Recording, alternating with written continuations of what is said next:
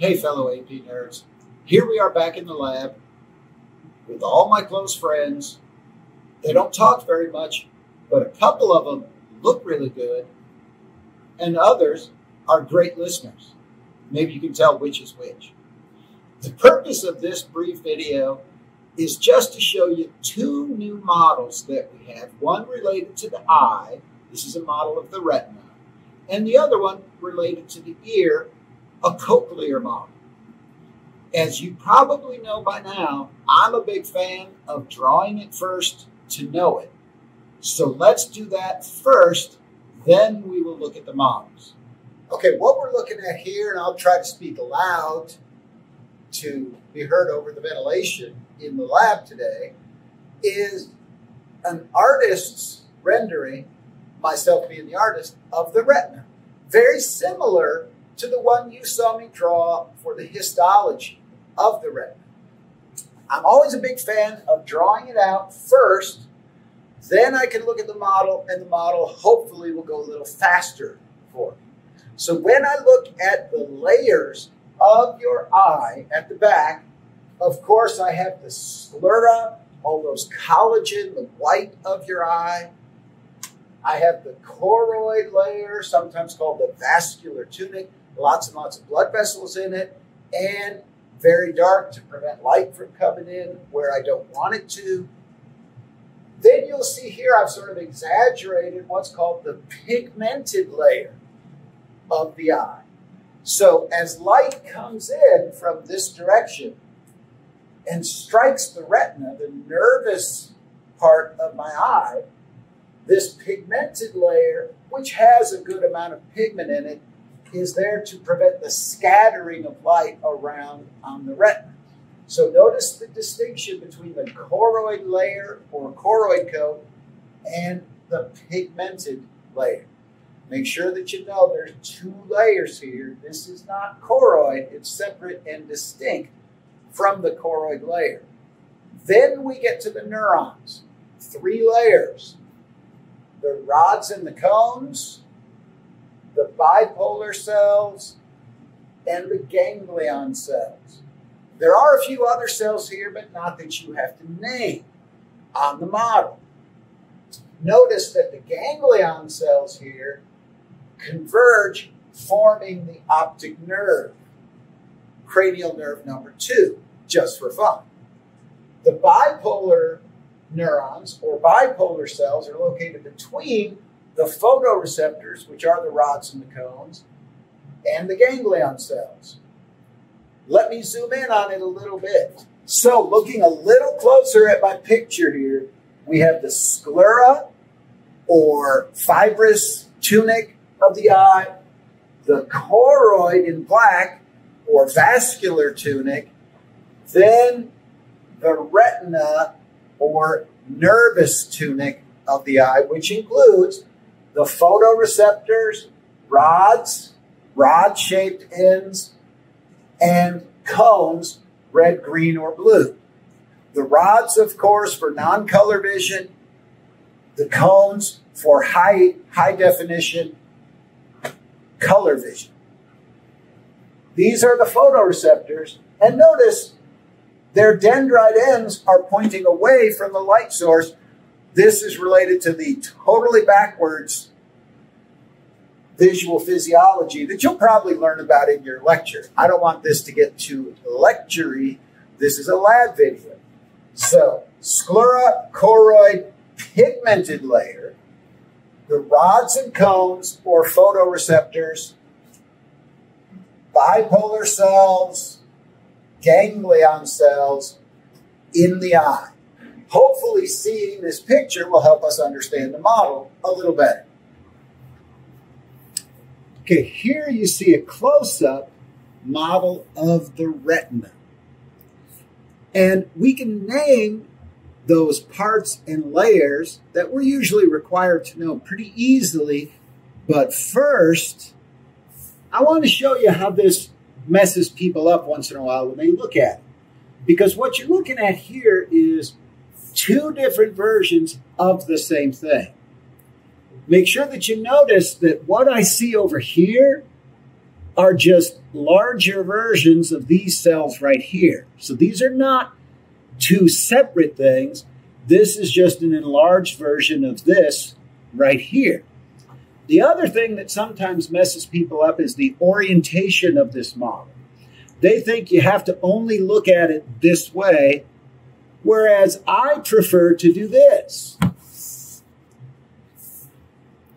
Lay the thing sideways, so now I can see the parts, the layers, as they might actually exist in somebody's eye.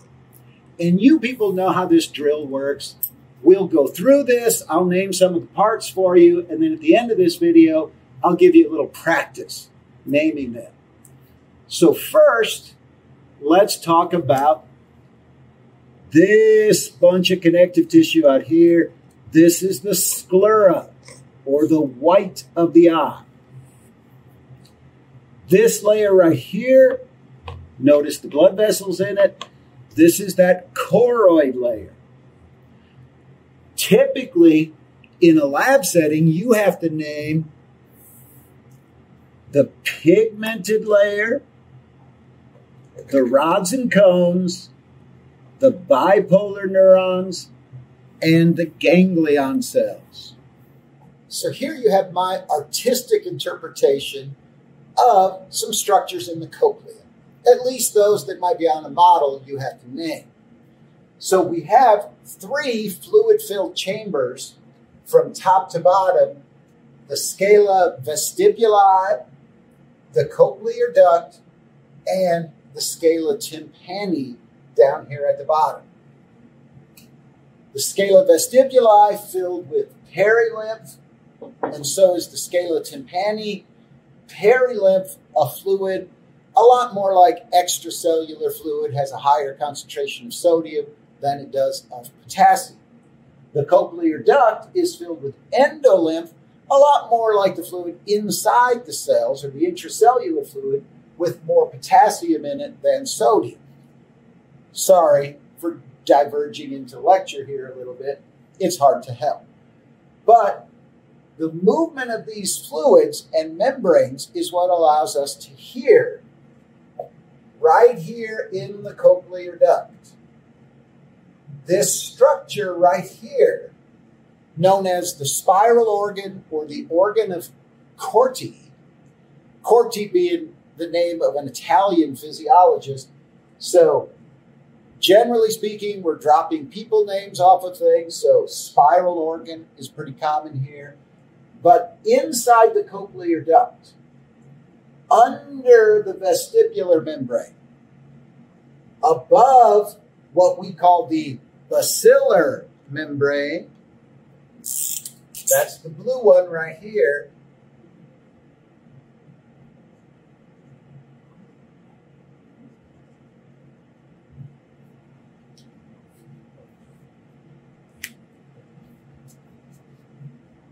we have the organ of hearing, the organ of Corti, spiral organ. Make sure you check with your lab instructor what all they want included in the organ of Corti or the spiral organ. These specialized epithelial cells we call hair cells right here. You see them in green, which have these little stereocilia on them. These are functioning as my mechanoreceptors. So these are actually specialized cells of epithelium inside this cochlear duct. The tectorial membrane, this is that gelatinous membrane that we have inside the cochlear duct, and the basilar membrane down here at the bottom beneath the hair cells. I don't want to get into the physiology of hearing here. You have a lecture professor for that. But when the fluids get vibrating, if the basilar membrane wiggles up and down, which it does, notice it's thinner than the tectorial membrane, it will smash these hair cells into the tectorial membrane, mechanoreception, transducing sound into nervous impulses. Because what do I have attached to the bottom of these hair cells? Neurons, part of my auditory or vestibulocochlear nerve.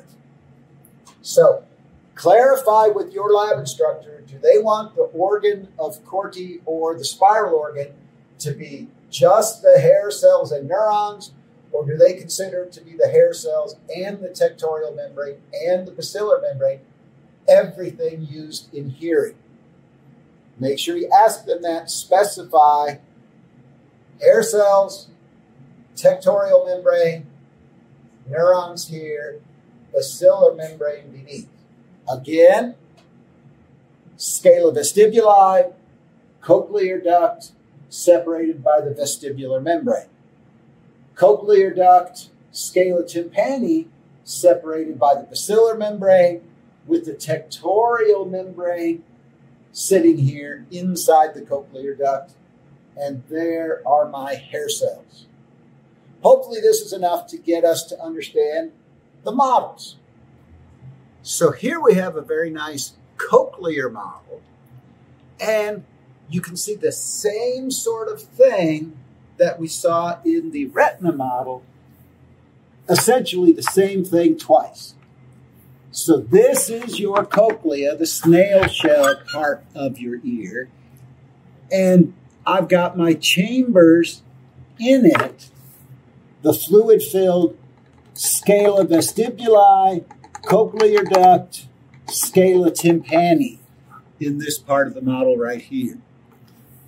Scala vestibuli up above, cochlear duct, scala tympani. If I look at the larger version of the same thing,